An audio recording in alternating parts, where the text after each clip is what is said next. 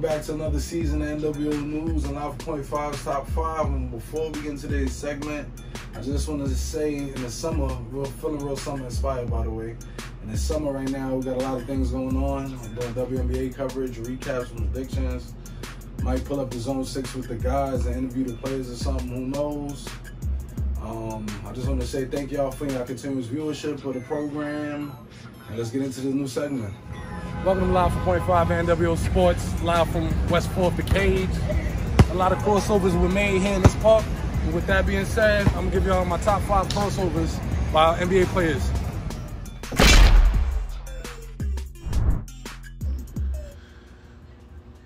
Number 5 is a two-way tie between James Harden, the bid, and Steph Curry. I didn't know who to pick in this situation. God forbid you playing the pickup game against these two and you get ISO to switch. Be prepared to dance. I'm talking Macarena, gets 30, everything. Now, back when I was a young buck, there was this guy that played, and I don't think he played for the Knicks or the Dallas Mavericks. I'm talking the senior one, Tim Hardaway.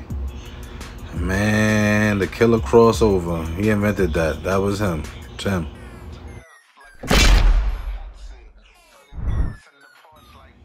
Jamal motherfucking Crawford. You talk about a dancer. This nigga was a Soul Train dancer. he was an 11 color dancer. God forbid you had to guard him.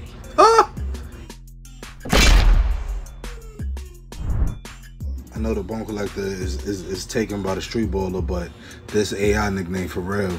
I'm talking Antonio Daniels, Tyrone Loon, MJ. The man crossover changed the dribbling rules, for Christ's sake.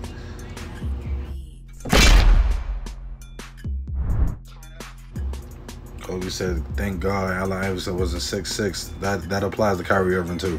It would be Elva. The man Uncle Drew. Want to talk about both hands, ambidextric, his middle name.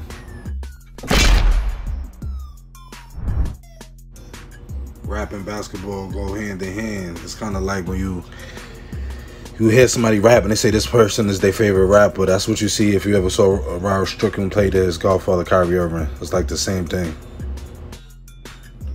Before we get out of here, I just want to say tonight, the season debut of NWO News is a big moment. Similar to that moment like when Jordan was coming back off a hiatus and he faxed the Bulls, we're back. Or similar to when Amigos tweeted, we're back. And let us know after a long hiatus, they was going to come back and do Coach 3. So, in the words of the two greats, we're back. Tune in next Tuesday with more NWO News and Live 4.5's Top 5. Like, share, comment, subscribe. Have a good night. Turn up like a corpse in the Hudson. Burning blunts in the porch like buns.